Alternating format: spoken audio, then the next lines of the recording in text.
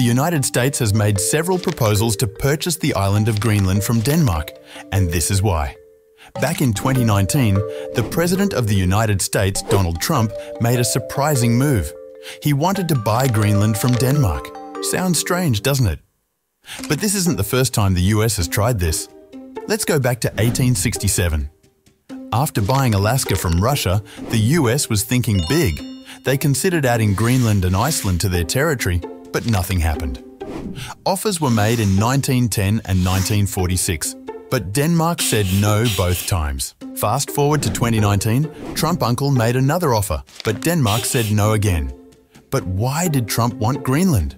Well, it's all about location. With the ice melting, new Arctic routes and military advantages are emerging. Having land there could help the US counter Russian and Chinese influence.